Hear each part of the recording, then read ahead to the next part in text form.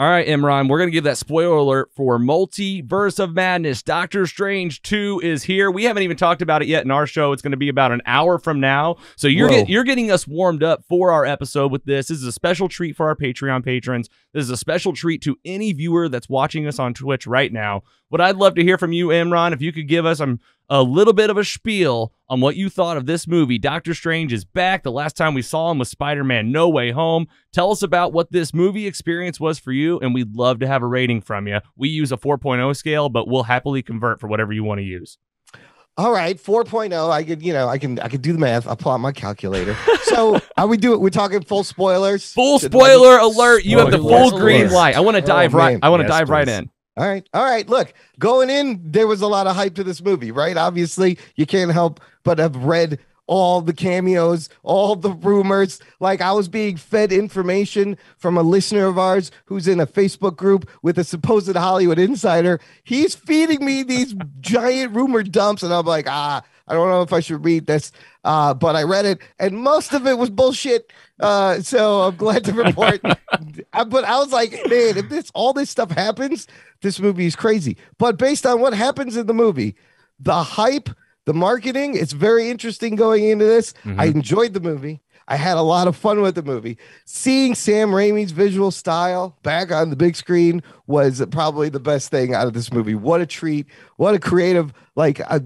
he's got his bag of tricks, and yeah, he uses them a lot. We've seen them a lot, but they're great. They're great when he pulls out that swoopy point of view camera or the quick jump scares, right? So, much like, I think he set a nice feel for the Doctor Strange franchise moving forward. A lot of like what Taika Waititi has done with Thor, James Gunn has done with Guardians. Like, I wouldn't be mad if he gets a third movie, right? Yep. So overall, fun performances, good performances. Danny Elfman doing the music, great visuals. I enjoyed it. However, on the other side of that enjoyment, here we go. I think the writing was probably the weak. It wasn't weak. It was hampering. There was certain choices, certain holes that hampered the movie, and marketing interestingly misleading, because I did not think going in Wanda was going to be the big bad. Right? The big bad. Yes. Right. I don't think anybody. I think they made it seem like there was another threat there. Yeah. Yes, they did. But this was a team up of sorts. Right. I absolutely thought that. So clever on their part. Yes, that was a good subversion of that. However, the trailers also made it seem like this movie was going to be a little more substantial, I think, for the MCU moving forward than it actually was. So Multiverse of Madness, I could have used a couple more multiverses, a little more madness, basically. Yeah, I agree with that. Yeah. It was there. I don't know if you've seen, there's a movie out there called Everything Everywhere All at Once. Have you guys seen it? I mean, you just tapped right into, this is how we're on the same page, Imran. You just tapped into our show program. It's going to be one of the first titles we talk about in What You Watch, and I'll go ahead and give a spoiler alert for that too, and tell us. I'm not going to spoil that. That's okay. But that one, you need experience. I don't know. That's true. Actually, don't spoil it, because I haven't seen it. So the only thing I will say is they handle. That's a Multiverse of Madness. Like, that title works for that movie.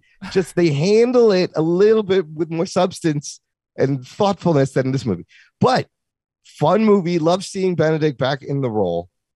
He's so good as this character, and just kind of how you learn that he's kind of a shit show in every universe. It's fantastic. Yeah, I love how they brought a lot back from that first movie. You had the doctor that he worked with there with him in the wedding, calling him out like world's best surgeon, world's best superhero. I loved Christine Palmer, just that. I mean, I love you in every multiverse. That's the line. That's great. Right? Yeah. You probably enjoyed that quite a bit. Yeah. Yeah, their chemistry's a little, I don't know, like the actors' chemistry's a little iffy, but I thought they could. I kind of felt like her and Mordo did get a little sidelined. Let's just get to the big thing. All right. The cameos. What the cameos we got. I love that scene. It was insanity. It was disturbing. And you did not expect them to be murdered in such fashion. And boy, was that good to watch. Oh, yeah. Yeah, that fun? Scotty Scoop brought up a good point. I mean, try not to give any spoilers here without talking specifics, but have you seen Invincible? Yeah. Right? You see what I'm saying? So it's very opening of the end of the first episode, right? Omni-Man bit. So great subversion of that. So that is something. You know, I know they changed around a lot of the cameos in the reshoots, and there were supposed to be some other people. But that was great. And honestly, I think Elizabeth Olsen damn near steals this whole movie. Yeah, like pretty much almost every scene she's in. I loved her performance in this. Yeah, you mentioned like the wishy-washy kind of feeling with some of the actors. I feel like Wanda's character, you know, that was the one where I was like, okay, she showed up for this. Yeah, she anchored that movie for sure. And what's surprising is Sam Raimi has not watched all of WandaVision. He said it in an interview. They showed him just a few important moments. And so what does he do? He goes to Elizabeth Olsen and he let her take control of her character and put her where she needs to be, because she, you know, she's the one that's been on the journey, and he didn't even get to see the whole show, but it still worked. Yeah, man. So good. Love hearing your thoughts on it. Those cameos are crazy. I think I was a little shocked to see that the Illuminati just gets massacred in like one literally afternoon. Yeah. It's hilarious and disturbing, but you know, it does set the stage that these characters exist in these multiverses. It was definitely like the Marvel mood of like showing here's what we can do, right? Here's a little taste. All right, so now we can do anything. I mean, straight up fan casting for Reed Richards. I know, right? 100%. Krasinski's in there. They just went for it. They're like, we're gonna do it and we're gonna kill him. But they've established that the characters in the multiverse can look like exactly like each other or look completely different. Yeah. This leaves it open to just, I mean, I think they should recast the entire X-Men, give us a new X-Men cast from scratch. Yeah, man. Definitely. I jumped in a lot. Any questions from you, Giggler, for Imran on Multiverse of Madness, or any shout outs there? Let's see. First off, great to see you again. Last time we did this, we were all on Zoom. Yep. So yes, it was pandemic time still. That's what's crazy. But we gotta hear your rating. Yeah, let's dive right in and get that. What I let's get Multiverse of rating from Imran. Okay, overall thoughts. And that's the thing, is I enjoyed the movie. I thought it could have been bigger. They could have pushed it a little. Great. The ending was a little rushed. What's your biggest problem with the movie? Man, I would. Oh man, that's good. I don't know. I guess a little more characterization for America Chavez also would have helped. Yeah, for sure. Like they were like, Carrie said it. My fiance, she said, you know, I guess they asked this girl mainly like, can you run really well? Yeah. Can you do Tom Cruise running on screen? I mean, she's 14 years old, right? So she did a great job at 14. Yes. But she's going to be important. What an important power to have. Like we put her in the Young Avengers. That is a useful superpower, right? Oh, there. yeah. We're coming up on that for sure. Yeah. So, okay. If you're going to do it out of 4, I will give it. Oh, man. How does that break down? Go with your gut. Whoa. I'm going to have to go like just. What is your normal rating system? Because I have a conversion chart. Whoa. It's out of 10. Yeah, go ahead. Taking way too long. Go ahead. Out of 10, I gave it a 7.5. What is that? That's like under 34. You give it a 3. 3 Oh, point. 3. Oh, yeah. It's probably like a 3.125. Okay. Yeah. That's where an overall. I'm gonna give it up. That's a great score. Yeah, that's good. And I mean, it's right in the middle of like there's 28 Marvel movies for us. Which is that 3.0 becomes a kind of a threshold of sorts. You know, where like, you know, if you made it over the hump, you know, you're okay. But if you're right at the 3, you just kind of cruised. And if you're in the 2s, some things kind of had some problems. You've lost your scholarship. And we've only had one on the show ever, and it was my fiance rating Morbius. All right, I buy that. I can see where that comes from. This is like converting to the metric system. I don't know why it's so hard for me. No, yeah, that it's out of the 28 Marvel movies, I will put it like right in the middle. But probably one of my more favorites of this recent phase 4. The theater experience is great. Nothing will ever top the experience of Spider-Man No Way Home. Yeah. And Endgame.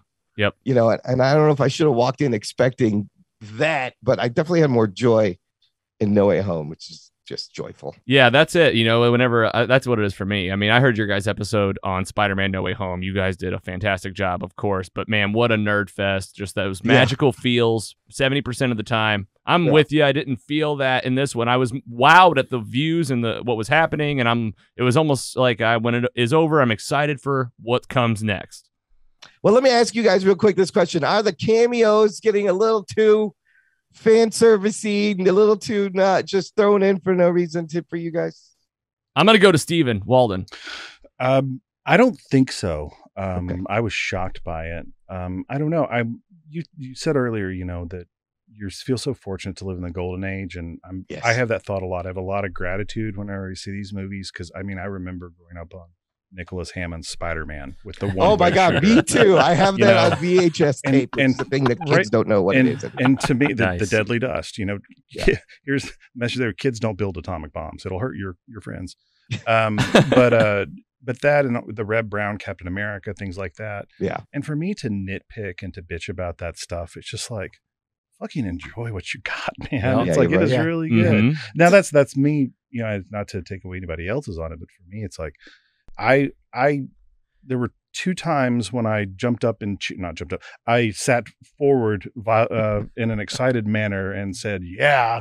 And one was with Krasinski as Reed. Yeah. And the other was the hit of the 90s X-Men cartoon when we saw Professor X's hover chair. The yellow hovered up in the classic 90s hover chair. Dropping the line from X-Men. The first Days one. of Future Past. Or He Days- says there it that is. to him younger self, Max McAvoy.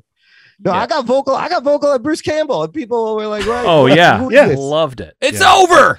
So The, I mean, if you're Evil a Dead Sam throwback with Right. the Yes, hand the attacking hand. himself. Yes. Oh, loved it. And a friend of mine If you are a Sam Raimi fan, that you were waiting for that. I was waiting for that. Yeah. a friend of mine he's loves Sam Raimi, and he saw Strange. He was like, I liked it, but I felt like that a lot of Sam Raimi's Evil Dead stuff was gratuitous, and we've seen it before. And I had to say, pump the brakes, man. We have to think about people who are seeing this are not our age, who have no fucking clue. No idea. Exactly. They didn't see Evil Dead 20 times on the Superstation in one day. Yeah. Like we know, like because I had someone who was, probably 15 years younger than me.